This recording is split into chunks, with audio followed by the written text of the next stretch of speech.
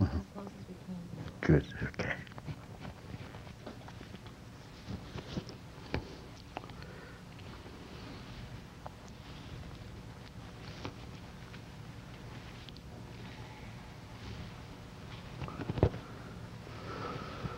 All of you must have felt a vibration going through me to you.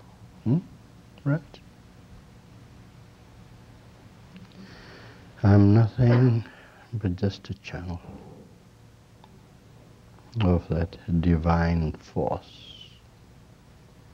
And that divine force, being a channel, flows through me.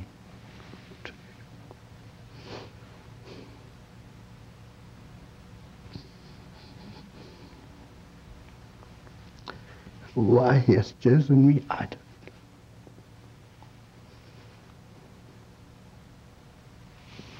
Good question.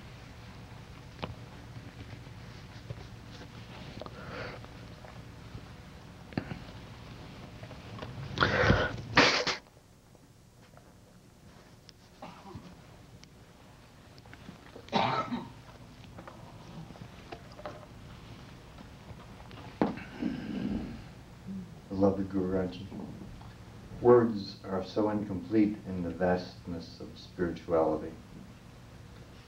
Yet it is our nature to talk. How are we to view our talking? Very good. The best way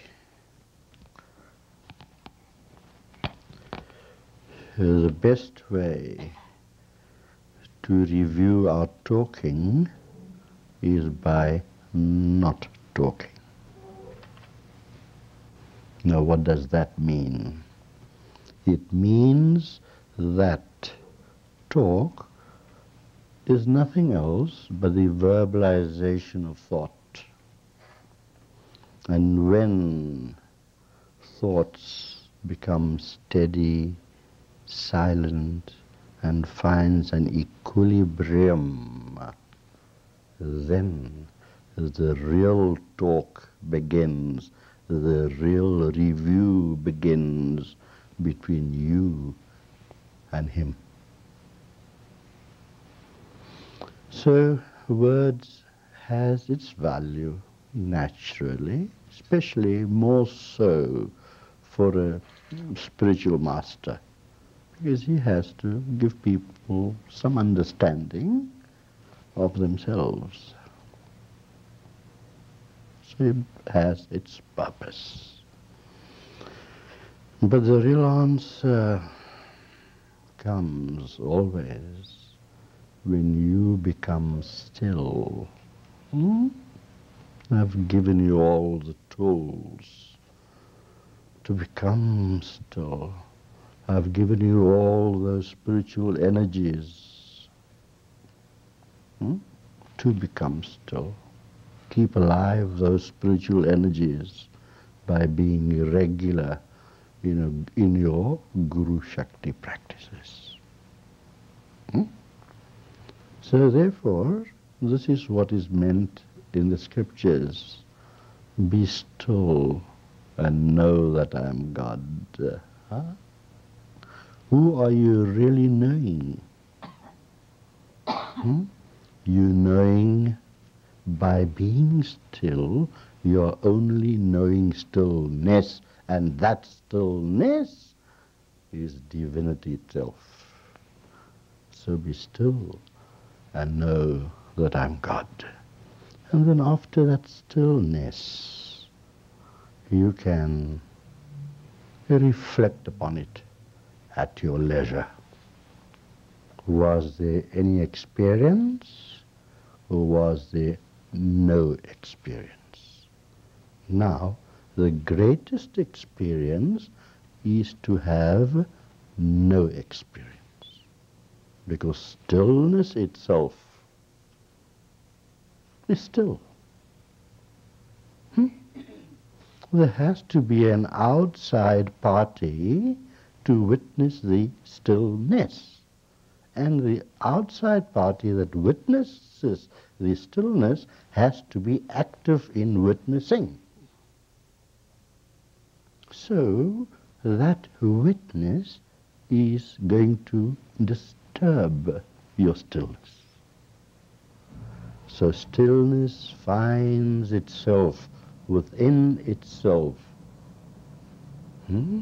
bringing the peace to your hearts, to your minds. And believe you me, my beloveds, when you experience that peace, you want nothing else in the world. You want nothing. For what else is there greater than that peace? So in the stillness you find peace. And in reflection after the stillness, you find joy. So peace comes first, and joy and bliss comes afterwards, in a retrospection. Yes. So we do not review that peace or that spirituality. Not in the moment of its own experience. To repeat again, this must be done in retrospection. You think afterwards and you sit down and say, oh, how joyful I've been, how blissful.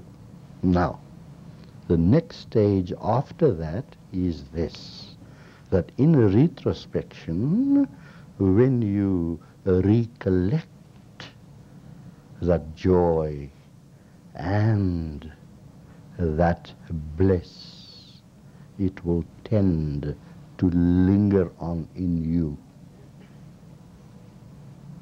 For one moment of spirituality or that bliss will last you for 24 hours of the day. And that is why you always find me blissful. Even if tears come from my eyes, they are tears never of sorrow, but of joy. For I see joy in everything, all the time. But sometimes there's sorrow when I see the sorrow in others. Yet inside me I know that that sorrow that my beloveds have is just but surface, and I can see beyond the surface.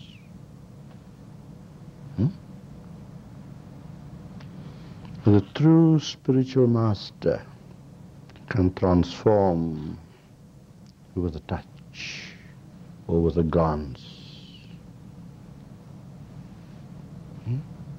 Looking in a person's eyes. So many mechanisms are involved there in that moment.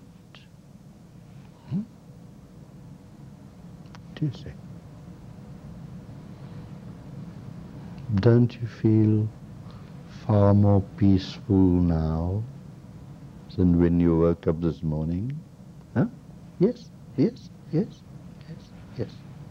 That is the touch of the master, the true master. And the true master says he's a true master for the sake of using words to verbalize things. But there is only one true master, that fellow upstairs there, who's not only upstairs, but also downstairs, within you. So we have to use words to explain certain things. But behind those words, there's a whole depth of meaning for who is the true master. Only he. And that true master can flow through a little bodily form. It flows through everything. But it flows more powerfully through a self-realized person or an avatar.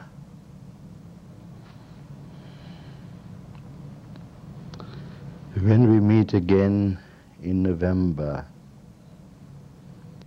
I'll go into far deeper details of how you can recognize an avatar or the true spiritual master. No, we've run past almost 12 because when I flow, I just keep on flowing. What are these, my darling? Those are some gifts that are given in gratitude for what you've given us today, and all the time, 24 hours a day. I would say these gifts are not needed, but they are very welcome because of my needs. Having a family to support, having shelter to pay for mortgages, having to send children to universities and things like that.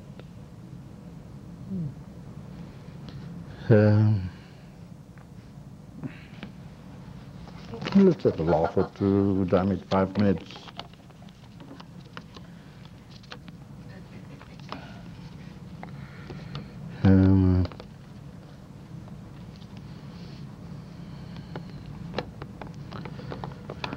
This fellow asked his friend about someone. Wasn't he shocked when his mother-in-law died? So he replies to this fellow that yes, he was electrocuted.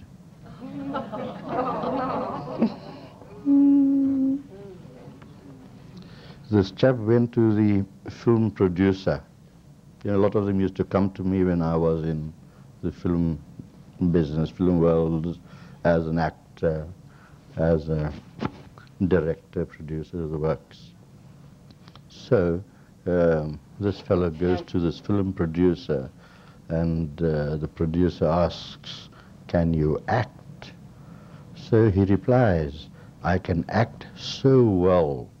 I did a play, and I died in the play so convincingly that one man in the audience fainted, and he was my insurance agent."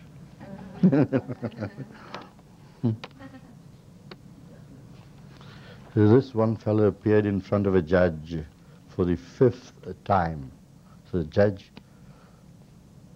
scolded him. I said, "Look, you are here for the 5th time in 2 months. So this guy replies, the accused replies, "I like to come here, I like to do business, I like to do business and give business to the person I like."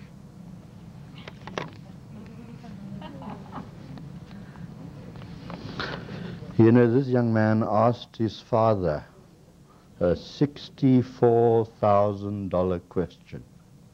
He asked his father a $64 question, and the question was this: "Will you lend me $64,000?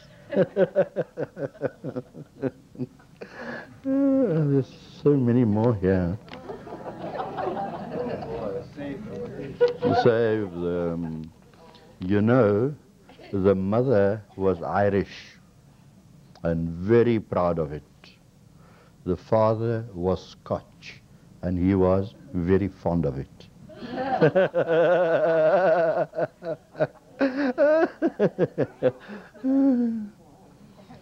This chief captured a missionary. And this African chief spoke perfect English, even better English than what I could speak. So this chief, the cannibal chief, spoke perfect English. So the missionary says, "You speak such perfect English?" I mean, that was before he was put into the boiling pot. So the cannibal chief replies, "I went to Harvard." That's near Boston, isn't it? Harvard University. I went to Harvard. Well, that is why I speak perfect English. He says, "But then if you've been to Harvard, why do you still eat people?" So the cannibal chief replies, "Now I use a knife and fork."